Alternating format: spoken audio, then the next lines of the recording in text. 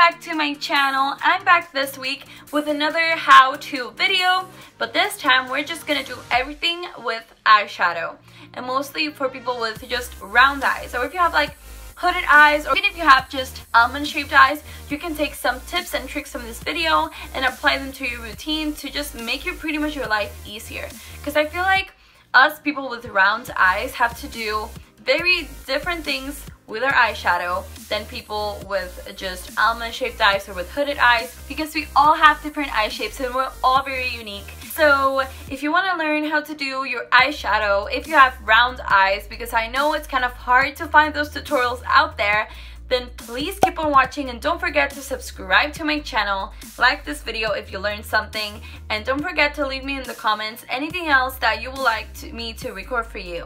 So again, thank you so much, and if you want to see how to do eyeshadow for people with round eyes and winged eyeliner and lashes and all that stuff, keep on watching. Well, hello guys, and welcome back to my channel. So today we are going to be doing kind of a how-to video, just another one. I already have a how to cover their circles video up, which I will leave my playlist up here if you want to go check those out. But today we're going to be doing some eyeshadow how-tos. So as you can tell, I have really like round eyes, and I'm just like, every day I go through my Instagram feed and I see like all these really cool makeup looks, like cut creases and like double wings and all these like really cool stuff. But then I try it on my eyes and it looks so bad. So I'm just gonna teach you guys some tips and tricks I use to make eyeshadow look good on my eye shape, so that I can give my eyes some more dimension, so that it can look just longer since it's like really round.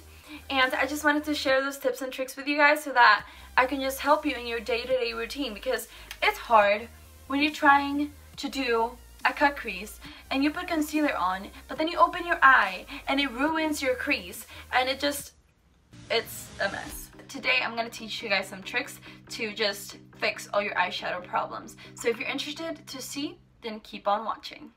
So the first thing you want to do with any eyeshadow is to prime. And that's even if you have like a round eye shape or hooded eyes or just big perfect eyes, you always need to primer.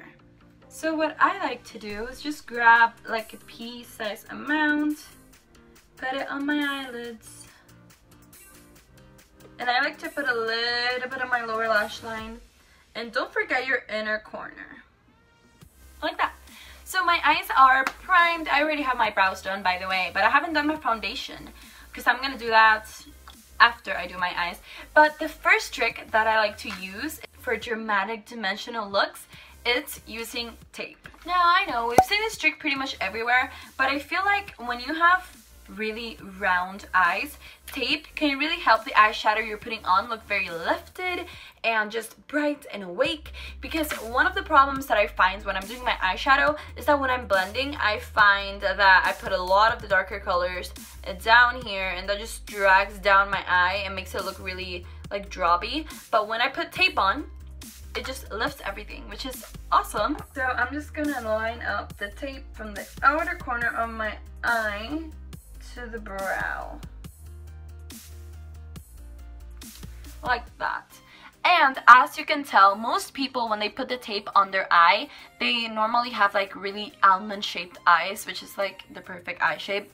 But so what most people do is that they put the tape facing outward, but since I do have round eyes, what I like to do to lift my eye shape is to put it upwards. So as you can tell, I'm not dragging the tape to the end of my brow. I'm bringing it in a little bit, so that the angle is a little bit steeper, and that's just gonna lift my eye even more. But that is because of my eye shape, like that. As you can tell, it's just lifting, and whenever I put my eyeshadow on, it's just gonna stay within those lines and it's not gonna move anywhere. The first thing I'm gonna do with eyeshadow, since I already primed my eyes, is set that primer. And I'm going to be using my Decay times Gwen Stefani palette for this, and I'm going to grab this shade with my Morphe M504. I'm pretty much going to load my brush, and I'm going to cover my eye primer all the way from the lid all the way up to the brow bone. And what I like about using a shade like this one that's really pale is that it cancels out any darkness that I have on my eye, and it leaves me with like a blank canvas so that I can create the shape I want on my eye. So now that we have set our primer, we're gonna go in with transitions. And this is when the placement of the shadow really starts to get really important. So I'm gonna grab this shade from the palette. But for my eye shape, I really need to put this really high up on the crease. And I've seen a lot of eyeshadow do's and don'ts videos, but what most of them are telling you is to not drag the eyeshadow all the way up to the brow. But as you can tell, when I'm blending my transition, it looks like I'm literally right under my brow, because that is because of my eye shape. Because when I open my eye, if I don't put eyeshadow pretty much on my brow bone, it's like I haven't put any eyeshadow at all. So I really need to bring up all my colors all the way up to my brow bone, so that when I open my eyes, I can see that transition. Because when I'm going like this, just raising my brows, it looks like I have my transition shade all over the place. But when I close my eyes, that transition shade is right there, and it's gonna help with the blend also. If you open your eye, you need to be able to see your eyeshadow, even if it means you have to drag it up a little bit higher than normal. So now that my transition is set, I built it up quite a little bit. I'm going to go in with my Naked Smoky palette and this shade right here, a really dark color, but I'm going to go in with my Sigma E38. I'm going to coat my brush. So what I like to do with my eyes is I like to grab a lot of the product and just pat it on my outer corner, because that's just going to give my eye more dimension and a more smoky look. As you can see, it's like right here. It looks like it's on my lid, because pretty much this whole thing is my lid. So just because all this space is your lid doesn't mean that you have to put all your lid color all over the place. You can kind of divide it up into thirds, which is what I'm doing. So my outer third, I'm just going to pack on this color. And then I'm going to grab more color on my brush, and I'm going to put it all the way up here. And this is kind of like a scary part, because when you're doing it, you're like, oh my gosh, I'm putting that black shadow all over my eye. But really what you're doing is that when you open your eye, you're going to be able to see that eyeshadow that you worked so hard blending, and it's not completely covered by your lid. It's just like you open your eye and you can see it. So I'm just going to feather it in my crease, mostly on the upper part. And since I do have really round eyes, I'm going to keep mentioning that. But that's what this video is about.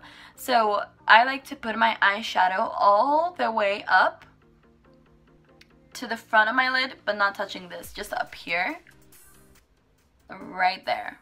And when I have my eyes open, it looks like I have a black eye. But when I close my eyes, it's like, oh wait, she has eyeshadow on. And I'm just gonna keep blending this in circular motions. Okay, so now what I like to do is completely open my eye, and I'm not going to make any sort of expression, and I'm going to grab my brush with some color, and I'm going to put it right here. And then I'm going to erase my brows, and I'm going to blend that. And now with my eye completely open, not making any expressions, I'm going to keep blending with the same brush, so that the edges look diffused. So pretty much the main difference with this eye tutorial as compared to other eyeshadow do's and don'ts is that with the round eyes, you pretty much have to take every dark color you use almost all the way up to your brow, which is always a don't. But if I don't do this, or if you have really hooded round eyes, if you keep it really low, and the darker the color, the lower you keep it, then you're only going to be able to see your lightest colors, and your darker colors are just going to be hidden in your lid. So you pretty much blended all this out and did all this work, and you can't even see it. So what I always like to do, and this works for any eye shape, is grab a clean blending brush with nothing on it and blend the edges really lightly with a very, very light hand. You don't want to apply any pressure, just blending the edges. Just as you can tell right now, this eye, the eyelid space looks way lifted and bigger than this eye with just my transition.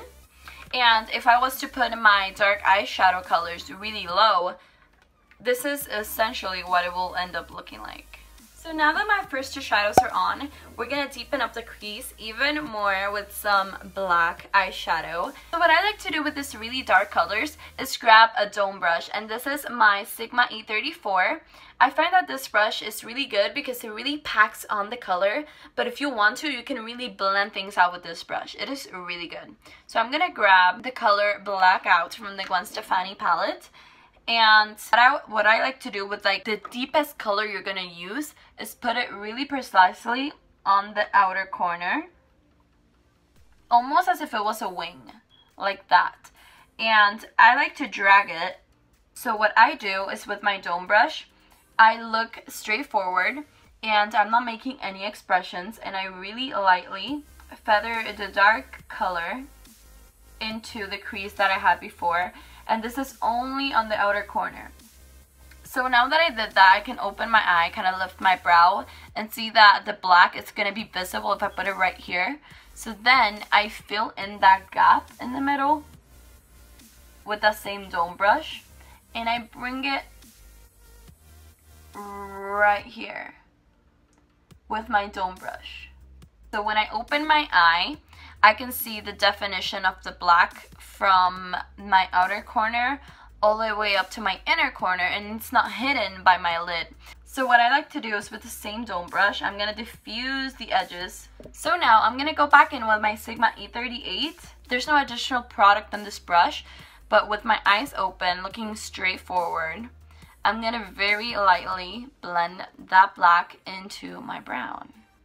So as you can tell now, I can see that really dark eyeshadow when I have my eyes completely open. So now, something that really changes up my eye look is a brow bone highlight, because as you can tell, it looks really dark up here because of my eye shape. I do have to drag up my dark shadows, but what I do to kind of counteract that action is use a highlight. So what I like to do is grab my Smashbox brush and really lightly diffuse the edge between the crease color and the brow bone highlight. So for the lid, I'm going to be grabbing the color High from the Naked Smoky palette with my Smashbox shader brush.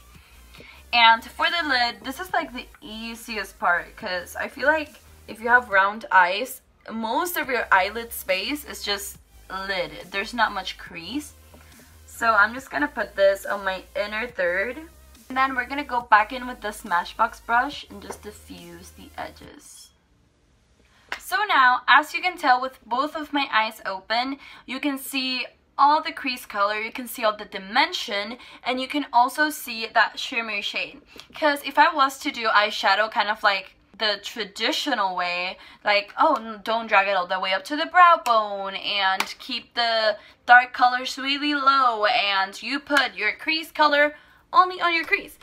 So if I was to kind of just keep those steps, I would just have all the colors down here, and when I open my eye, it would all just be hidden, and it would have been a waste of time. So now what I'm going to do is remove this tape. This feels so good. So as you can tell now, all I did was clean up all this fallout, and it just looks really sharp and really lifted, and I can see all the different eyeshadows I put and all the dimension. But if you do want to do a wing, which I'm going to do now, is kind of follow the same line you used with the tape. And as you can tell, it is going upwards, not sideways. And if you have a normal almond shape in your eye, you really want to drag that wing outwards. But if I was to drag the wing outwards, I will have a wing going sideways, and that doesn't look very flattering for my eye shape, in my opinion. But if you like that look, then you can do as you wish. But what I like to do is follow this tape line, and then I open my eye, and this is kind of the easiest part. So you just open your eye, and you do your normal liner, and you connect it to your wing.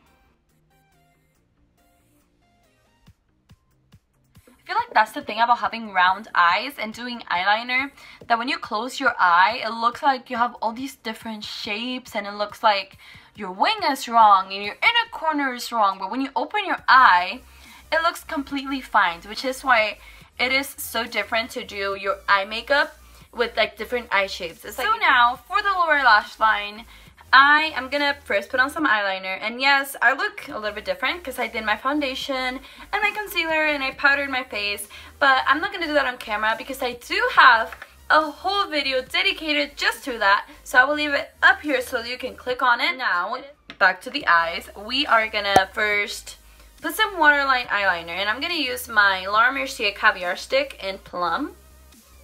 And I know this is an eyeshadow, but this stays on the waterline like it's nobody's business. This is so good. So now that we have that down, I'm going to grab my Sigma Dome brush. This is again the E34, and I'm going to go dab just a tiny little bit into the brown.